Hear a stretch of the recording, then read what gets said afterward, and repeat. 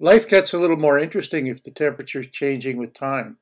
I took this same rig with 6 temperature sensors, put it in the oven to heat it up, then took it out and let it cool to room temperature, and then put it in a freezer to see how these temperatures would respond with time.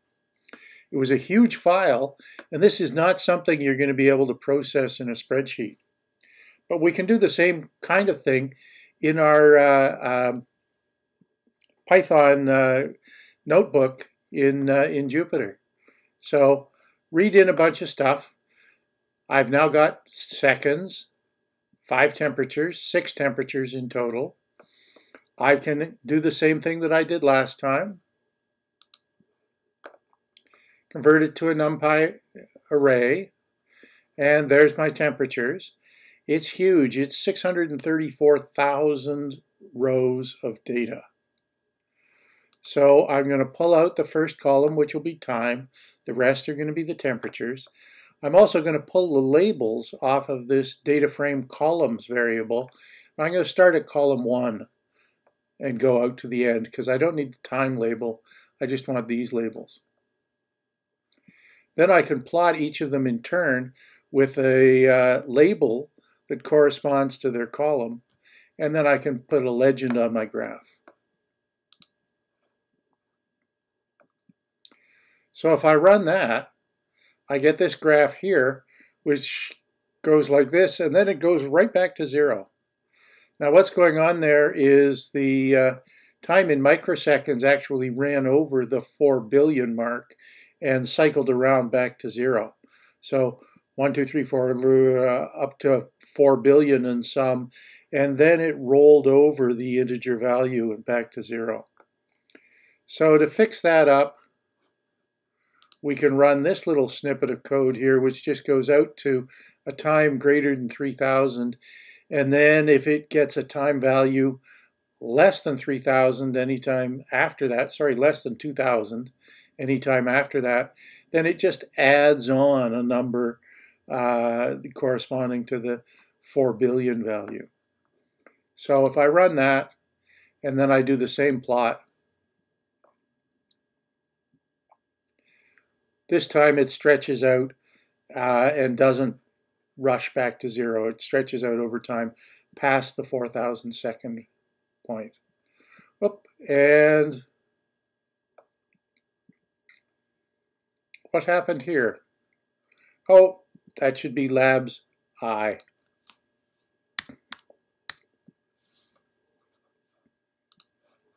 We only want that particular column label, not all of them taken together. So there's the temperature history. Into the oven, heat it up, out of the oven to room temperature and down, into the freezer, and then back out of the freezer.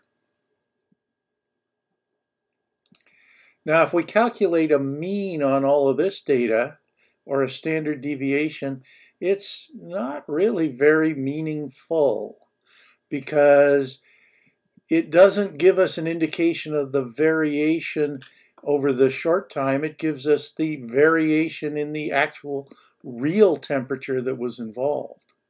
So when I run this next one, it takes a little while. The mean value about 44 to 46 degrees, so somewhere in here is the mean, and a standard deviation almost as big, reflecting the fact that it went a long way above 44 and a long way below 44. So these are no longer characteristic of the noise or the uncertainty of our sensors. They're characteristic of how the temperature changed with time. It's not going to be really useful to do that. We'd be much better to try and figure out what was going on by averaging over a shorter period within that segment. So with this moving average calculation, we can go from the beginning to the end while averaging over just a small chunk in the middle there. And if you follow these, they're going through the range, and then in each area, they're taking this as only a small fraction of the total data. So with this moving average calculation we do, Takes a while to get through those 600,000 lines of data. But once it does, we'll see something that looks a lot like the original data, but smoothed out a little bit. And so zoomed in just on this region of the graph in here around about 2000, we can see in orange our moving average, while the blue in behind it is the raw data.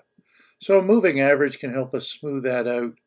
And the difference between the raw data and the moving average gives us an indication of our uncertainty. Looks like there might be something weird going on in around 2007. And if we zoom in a little bit more on that, with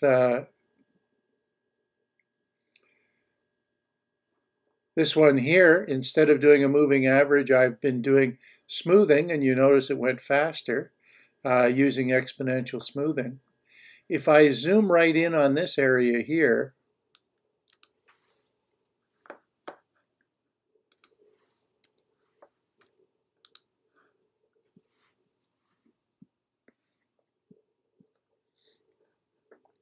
still not really showing up, but I can imagine I see a little glitch in there around 2007. But if I zoom in a little more,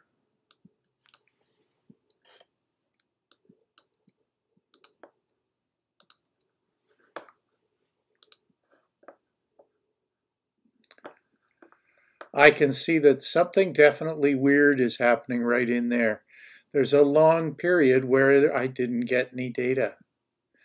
And so using Python, you can interrogate your data in some more detail to pull out additional information.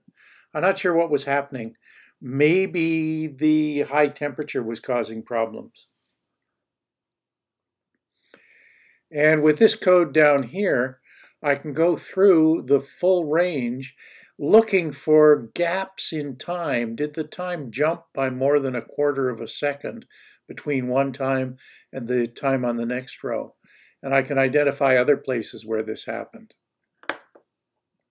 So if I run that, I get these values, and sure enough, there's our issue round about 2007. And there are some other gaps in here where there was 1/4 of a second glitch in our data. So the big advantage of bringing these huge data files into Python is that we can process them fairly quickly to extract information from the data and find out things we wanted to know.